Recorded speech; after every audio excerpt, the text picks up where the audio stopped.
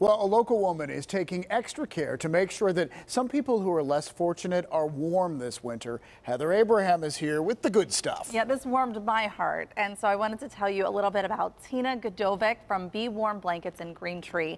She started her crochet business, but she also decided that she wanted to give back as part of this.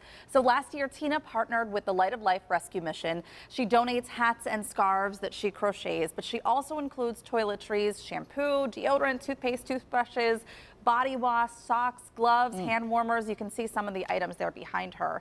Last year, she donated several dozen care packages to Light of Life. She's hoping to reach 100 before this year is up. You're seeing pictures of her latest donation she just dropped off yesterday. I was happy to talk with her a little bit about her effort, and I always like to ask if there's a call to action. You know, if somebody is doing something of their own goodwill, if there's some way that other people can jump in, because I believe that telling good news spreads good acts, right? So Tina is always looking for donations to help with supplies and yarn.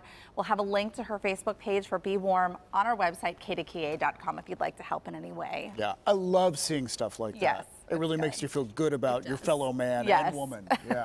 All right, we're going to be right back.